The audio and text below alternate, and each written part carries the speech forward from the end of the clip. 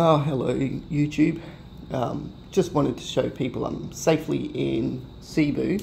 Um, this is Cebu City in the Philippines. I'm in the hotel, which is actually one of the taller buildings. It's kind of easy to spot when you're trying to find your way around. You just look for the pool, which is like just down there.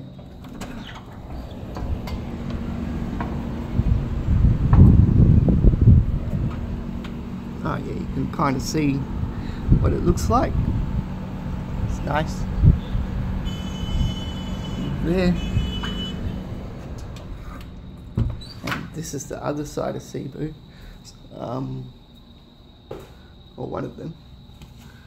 I think that's like the main city hub over there. And there's a lot of apartment buildings in the Philippines. That's how a lot of people live over here. There's a tower, like a radio tower or a television stereo. I don't know. Maybe it's a television station. There's lots of cars down there.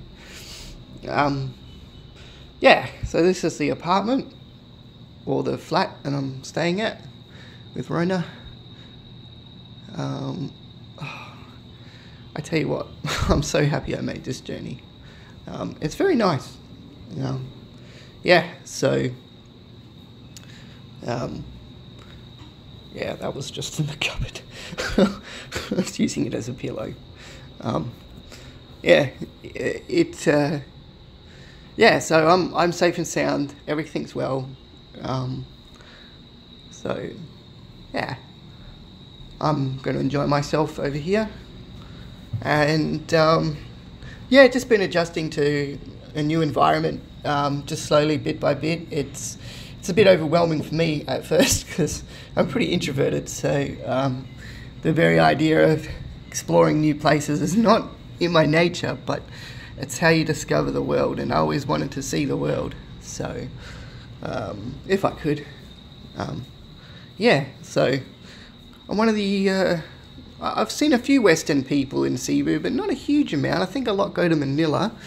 But Cebu's quite nice. Manila is huge. Like, Manila is when the plane flew over Manila, it was the biggest city I've ever seen. And I would include that against Bangkok when I flew to Thailand once.